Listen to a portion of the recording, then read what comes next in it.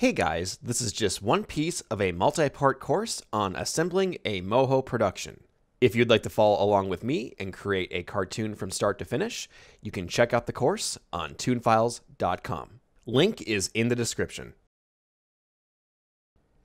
We're now going to go in and add in camera movements to help build up energy with this scene.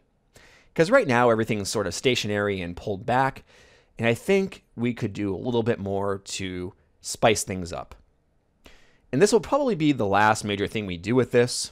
We might go back and do some polishing near the end here, but after this, we should have all the major components in place for the scene, which will then allow us to move on to the third and final scene, except for the exterior shots where we have the chase occurring. But we're just going to come in now and make sure we bring everything back that needs to be brought back, so that way we can see the scene as intended. So we have everything brought back here now. I'm just going to hide the filter layer. And it's going to be a little bit difficult to come in with this because we can't really play it at full speed. But it should allow us to at least get a good idea here. And then once we render it out, we'll be able to see even more what we plan to do here. So I'm just going to make sure we have the Chad character brought back in as well, just like that. So we have the alien come walking in. So if we come back here, we have this shot of Chad hanging, and then we have the alien come walking in. I'm not sure if we really need anything. We could have a camera sort of panning along, following the alien into the shot to kind of add some more excitement. But I do want to also establish this room, and I don't have a whole lot of time to do that. So I don't want to be doing a lot of cuts and pans within this first 3 seconds and throw everyone off. I want to give the audience just a chance to sort of take in what's going on here, and we can then do some other camera movements after that. I will ask you only once more. Where is the serum? So when he says, "Where is the serum?" maybe we should do a close-up where he aims the gun. Once more. Where? So perhaps at 138 we could do that. Let's grab the track camera tool. Click once on the scene to establish a key. And we're just going to go one frame up, so that way we are on 139. And I can come in now, and using the Z property of the camera, we're just going to push this in a little bit. And as you can see, as I'm doing this, we kind of get that van in shot, which isn't a bad thing. Let's just see how that looks first. Where is the serum? And I might hide the van during that. We'll see. But let's just concentrate on the camera right now, and then we can focus on that near the end. Where is the serum? So right after he says that, I'm going to do a pan over to Chad. So at 198, I'm going to insert a key with the camera. And let's say at 206, so a little bit into the dialogue, we can just pan over. Just like that. And we want to make sure that we keep this all within the bounds of where it needs to be. Obviously, we have some things going on here with the background now, with the space background, since we are doing these pans. And we have some issues with the arms connecting with the chains. But again, we're going to focus on that stuff next. We're going to just keep going right now with the camera movements. And I'm going to tell you one more time, you abducted the wrong guy. I just make animation tutorials. Okay, so right after that dialogue, let's cut back to the establishing shot here. Kind of like this. And we're going to show the lightning now. We're going to do just a little bit of a closer shot, perhaps, maybe. Just like this. So you can kind of have that going on now. Ow! And actually, that might be a little bit too close. So we're just going to go back to that frame and kick it out a little bit more. Something about like that should be fine.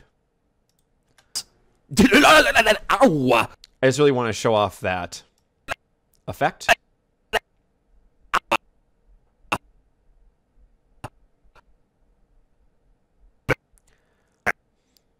Okay. So at 396, we're going to add another key, and we'll do another zoom in on the alien when he's talking.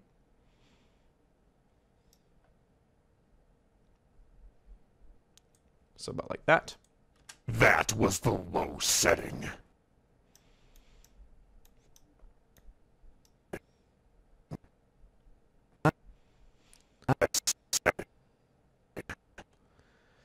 Let's go 444. We'll add a key.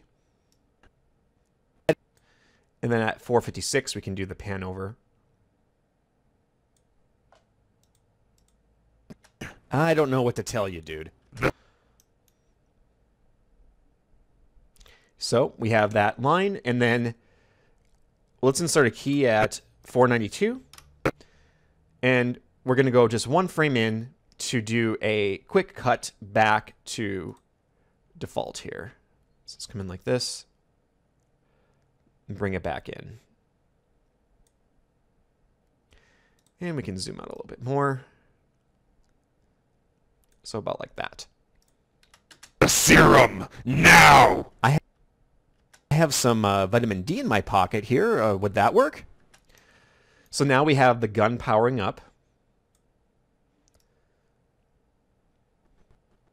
And that's what we're going to do a close-up. And remember before I was talking about doing a whole new scene for this, but we don't need to. We're just going to pan in on this here.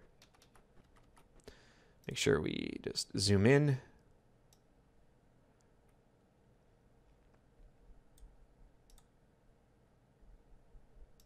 So we got a pretty good close-up there. So it's going to...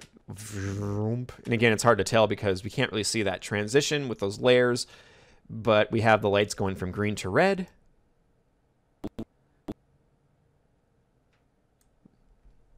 And at 672, we can just kind of bring this back. So we'll add a key at 672, and then at 673, just zoom out to show the characters again.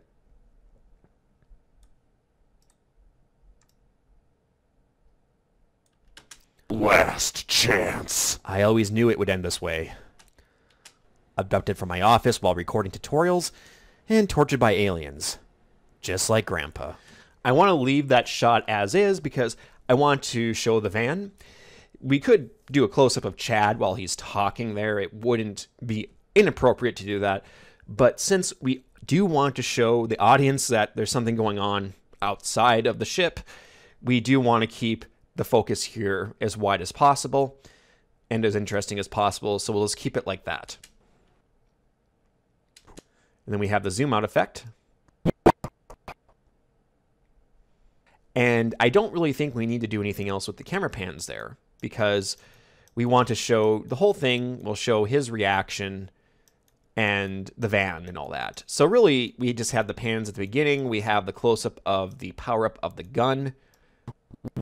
We have close-ups of when the characters are talking. And we do have a few things that we need to correct. We have the van in the distance right here. We don't want that. The space background is sort of off alignment when we pan around. And the distance is not working with the chains here. You can see that as we zoom in and do different things, it's throwing it off and making it look like it's not a part of the rig. So there are a few things we need to correct here, in addition to some other minor polishing techniques. So we're going to pause here, and up next, we'll dedicate this next video to polishing up all the little areas that need to be polished before we move on to the next scene.